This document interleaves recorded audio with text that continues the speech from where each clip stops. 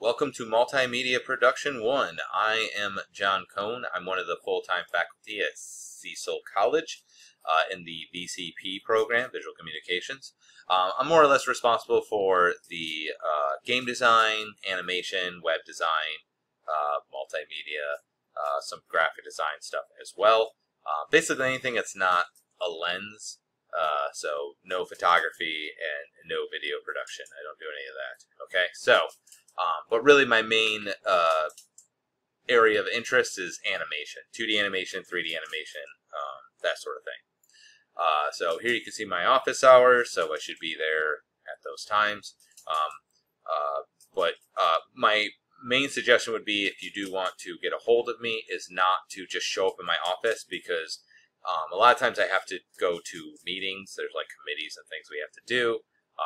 I just have other things I have to do. So I might be on campus, but I won't necessarily be in my office. So the best way to really get a hold of me is just to email me.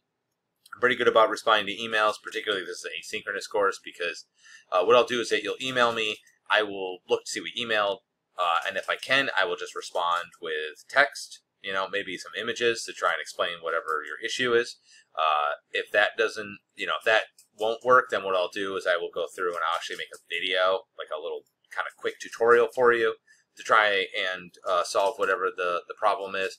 And if that doesn't quite do it, what we'll do is we'll just meet in person. I'll set up like a Teams meeting or whatever, Zoom or whatever we have set up. I think we're Teams now. So anyway, just email me.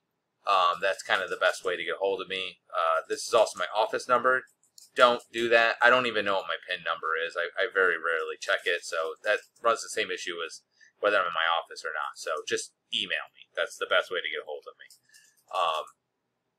So yeah, that's who I am. That's what I do. You can see a little video of some visualization work that I've done. Hopefully that makes sense. So we'll see you in the next video.